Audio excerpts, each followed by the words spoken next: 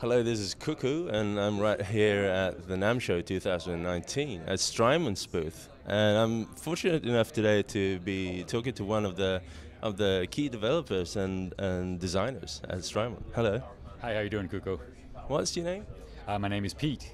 I am one of the Strymon guys. I do the sound design and the DSP algorithm design for the Strymon pedals.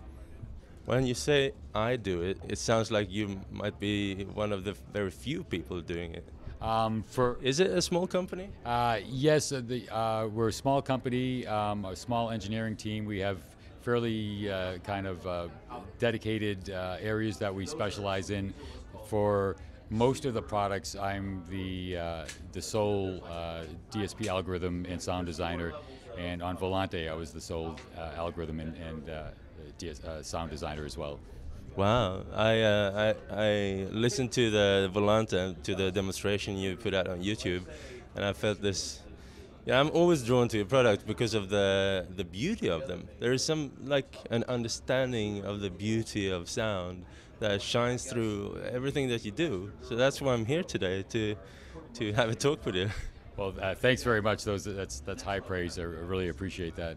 Yeah, and like the only thing I actually own by you, that's the Blue Sky.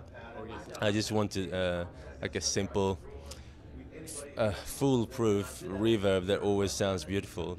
But I've been eyeing the Big Sky for a long time, thinking I really, I really should have. I agree with that. I think you should give Big Sky a shot. You'd probably be able to spend a lot of time and have a lot of fun in the process. Yeah. How did it come about, the Big Sky? The Big Sky, we had introduced, El Capistan, and then about a year later we introduced the Timeline, which was a multi-algorithmic delay with presets and menu parameters and kind of an expanded, deeper exploration into delays. And so it was like a natural progression that from our Blue Sky pedal we would create a reverb pedal that was multi-algorithmic with presets and menus, and it just as Timeline did for our delays, Big Sky allowed us to create new algorithms, new reverb, expressions in a sense, which was a lot of fun to develop, because when you're doing reverbs, you're really a large part, once you get past the halls and plates and rooms, you're kind of now into very much more purely creative endeavors where you're kind of trying to chase or create sounds that you're have imagined, and you're not concerned about some of the physical realities that you are in the more traditional reverb styles. You're now trying to create reverbs that can take you to places that might have been only imagined. Yeah. I think that it's such a beautiful motivation, and got to have a. I mean, the journey there, I'm sure it's not straight, but I'm sure you have like tons of happy accidents along the way that maybe you save for future products. Yeah, that's absolutely true. It's a very it's a winding journey, and sometimes it can be frustrating, but it also can be very rewarding. And ultimately, there are many things that are discovered along the way that can find their way into other aspects of the work. I've been talking to another developer of an instrument called the Continuum Fingerboard, which is an expert on Shark programming, and then someone told me that these are all Shark based as well. That's correct. Yes. And I assume, just by listening to them, I assume that you really take advantage of that platform. It is a platform specifically designed for audio, isn't it? Yes. Yes, we started developing on the Shark because we created a platform that made it easy to make explorations and try ideas in ways that can be done efficiently. So because, as you say, happy accidents, or sometimes the accidents aren't as happy, but you need to be able to have the freedom and the efficiency to try things that may ultimately not pan out. You don't want to spend an undue amount of time and just to find out that what you're doing was not where you wanted to go. So we've got a platform where it becomes very easy for me to kind of stretch my imagination and try things, and sometimes they don't work out, and I don't feel like I've wasted time in the process. Yeah, it's great. And now you're releasing this new one called Volante, which to me, now after talking to you, it sounds like maybe this is like the delay uh, uh, counterpart to what the Big Sky was to reverb. Well, the timeline is actually the Big Sky counterpart, but Volante kind of sits in between El Capistan and Timeline. Its relation to El Capistan is it doesn't have a menu. There are not. It's not. There are 3 different voices in it, but it's not. The algorithms aren't radically different as they are in the timeline, in a sense. So it's very full featured, and we've you can see with the knobs and the buttons, we've tried to put all the functions immediately accessible on a knob, so that it invites grabbing a knob and turning it and experimenting and coming up with sounds without without knowing that there's hidden parameters that you might have to go into a menu to find. And it's just some people are comfortable in either world, but what we wanted to do was to create a delay with many sonic possibilities, but that was done with with knobs and tactile control, as opposed to something that you need to go into a screen and look at a menu. Yeah, that's great. I was checking it out yesterday, just briefly, and then I noticed there is actually quite extensive MIDI implementation as well. Yes, we have the standard MIDI in and out connectors, but we also have a USB connector, which you can do MIDI over USB, and our expression pedal also will do a full MIDI. So it's part of the way to bridge the gap to say, it's what you see is what you get. You have a knob per function, but at the same time, for someone with a MIDI switching control, you could store 300 presets that are wow. Would be accessible through a MIDI program change. All parameters have a MIDI MIDI command associated with them as well. So that really, if you really can take advantage of some of the wide range of sounds. And even without MIDI or any other external hardware, you can save 8 presets on Volante. So you don't have to have a MIDI rig to do that. So. Cool. Yeah. Yeah, it'd be great to listen to the new Volante. Maybe you could just walk us through some of your hidden gems. Sure. And then I'll take my time and experiment myself after that. Absolutely. All right. Sure. And back off a bit. That's it.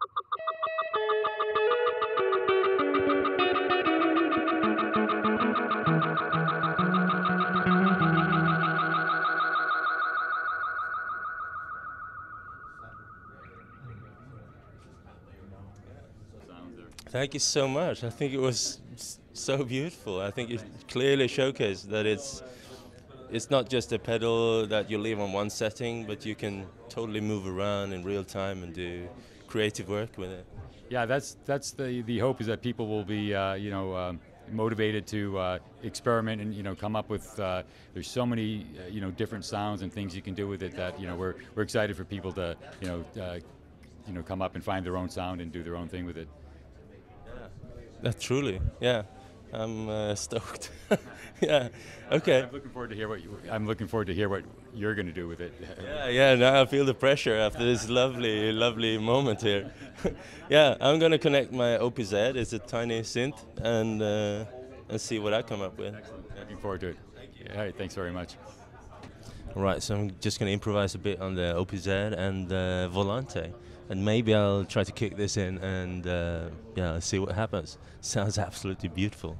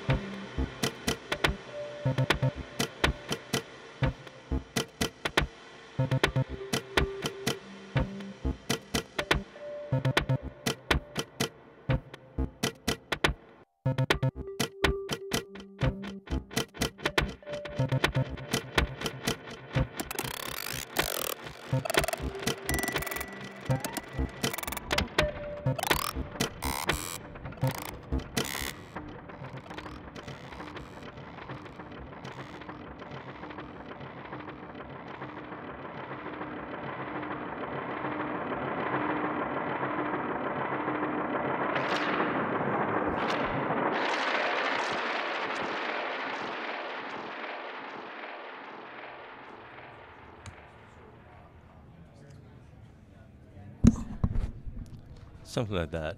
Uh, yeah, I think this thing really sings. Whatever you throw at it, it just sings. Yeah, I love it. Yeah, I want it.